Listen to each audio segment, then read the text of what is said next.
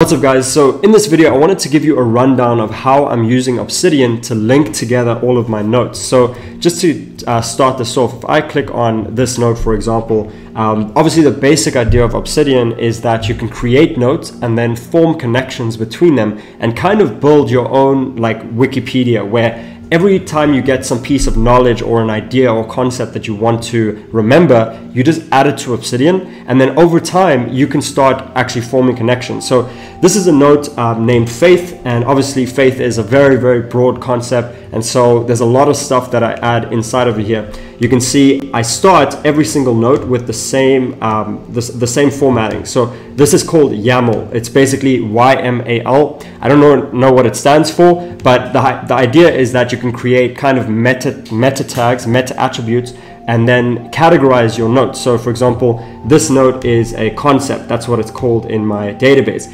And then underneath that, I also have this section where I have related notes. So anytime I have something that's like related and I want to keep it top of mind, I can just link it over here. Now inside of the text, obviously with Obsidian, you could create headlines and subheadlines and all of that. But the main thing I want to show you is, for example, over here, you can see when I click on this note, then it goes to my note on doubt. And then the note on doubt it's got a whole bunch of stuff. It relates to like control, energy. So if I click on energy, then it goes to the energy note, right? So everything is kind of linked, and it's also super fast.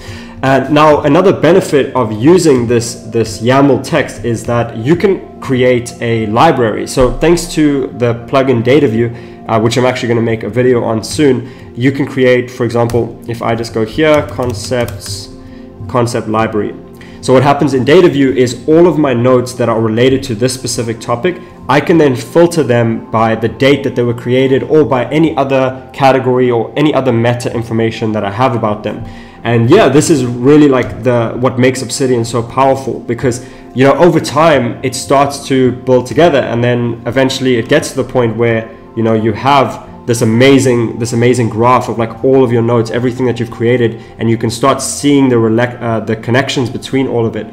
So yeah, thanks. I hope you enjoyed this video, and if you're interested in more Obsidian videos, then leave a comment below this, because I really love this program and I want to share pretty much everything that I know about it with you guys. So yeah, thanks for watching. I'll see you in the next one.